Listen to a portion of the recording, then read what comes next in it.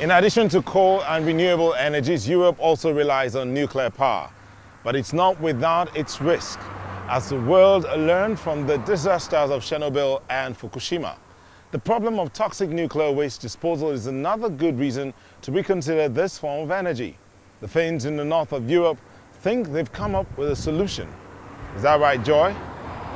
Yes, Auntie, that's right. The Finnish government has constructed a deep bunker designed to hold high-level waste, which will remain radioactive for 100,000 years. It's the world's first permanent nuclear waste repository, and despite the risks, the government's plan is largely supported by the country's citizens.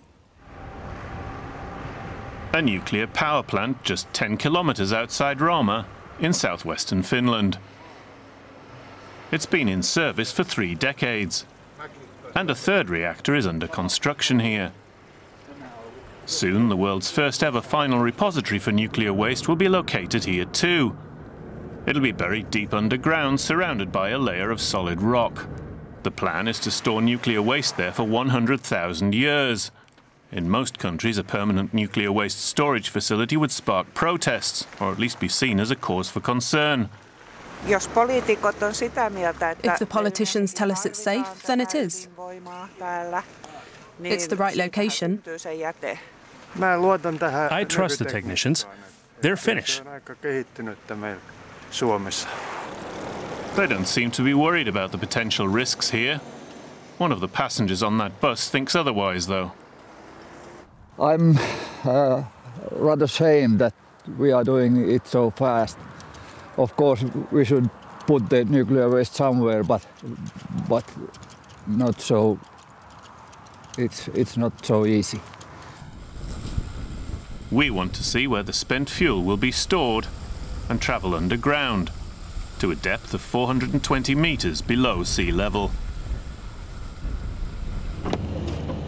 These billion-year-old rock walls are supposed to contain the radiation. We're joined by Tapio, a geologist and a power plant employee. The plan is to drill hundreds of 8-meter deep holes into the rock. That'll enable nuclear fuel rods encased in copper to be inserted. The hole here. It has many stages where we gather all the research information what we have and then make a decision that is it possible to make the hole or not. It's a maze of tunnels. It will take 100 years until all of Finland's nuclear waste will be sealed in here. And 100,000 years until the radiation subsides. But who knows for sure what will happen in 100,000 years? I don't know. The rock itself stays as it is. If there's, well, of course, if there's an ice age, then we are going to have some rock lifting going, all rock is being put down, but otherwise it's hard to see. If you think backwards the same time, there are millions of things that have happened during that time. But this will be safe? This will be safe. Not even the fear of an ice age seems to be able to rattle the Finnish people, even if that prospect could destroy the tunnel system. I think anyhow this is better place than keep the radioactive used fuel outside. But the waste will also be surrounded by a wall of silence. The plan seems to be to try and forget about the facility. Everything's already settled, and the inhabitants here know that a protest would fall on deaf ears. In this area, they are afraid. There has been so much pressure for those who have shouted these things out. As we return home, doubts remain. For instance, how thick will the rock walls need to be to withstand the force of nature? It's a question that doesn't seem to be at the forefront of most people's minds here. The leopard is one of the most majestic species in Africa and one of the most threatened. A leopard skin is a symbol of power used, for example, in the religious rituals of the South African Zulu people. As leopard numbers decline, a conservation group is hoping to reduce poaching by producing artificial furs for ceremonial attire. Now the question is, are Zulu warriors willing to switch to fake fur for the sake of the animals? When members of the Shembe Church in northeastern South Africa gather, they dance. For their traditional dances, they often wear leopard pelts, which are very important to the religious community. A leopard is one of the animals that actually has got power in terms of the strength, in terms of thinking, in terms of doing and being a leader in animals. So as we are wearing it, it's one of the things that we are saying we are also following the leadership of the leopard. But the reverence the Shembe Church has for the animal is also wiping it out. It's thought that community members own around 15,000 leopard skins, and demand for pelts is high. We were running a long-term research project in northern KwaZulu-Natal and Zululand, looking at leopard biology, leopard ecology, and to do that we had radio-collared numerous leopards, and we soon realized that many of these cats were disappearing.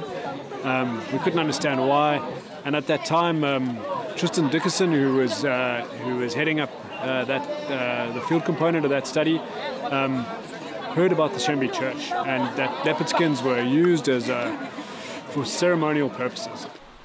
Now there are fewer than 5,000 leopards left in South Africa.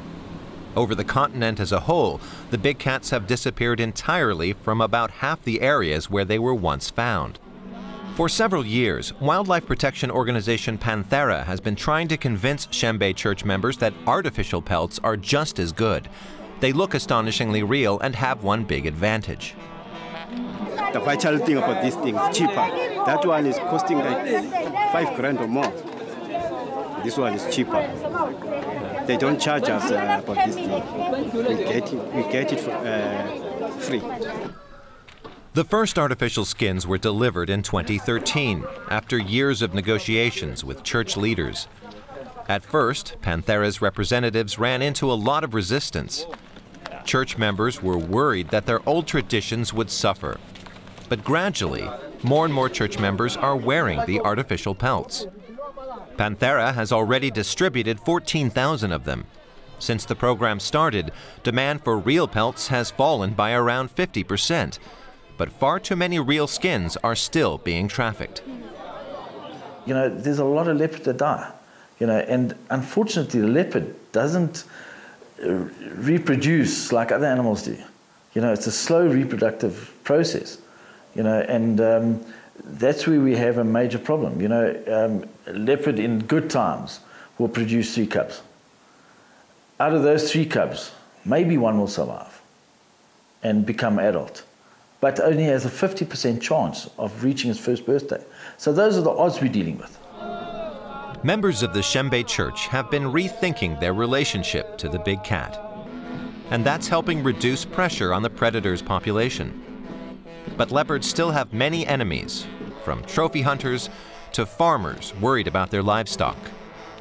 There's still a lot of work to do to change people's views of animal skins as status symbols, to give the leopards of South Africa a chance at survival.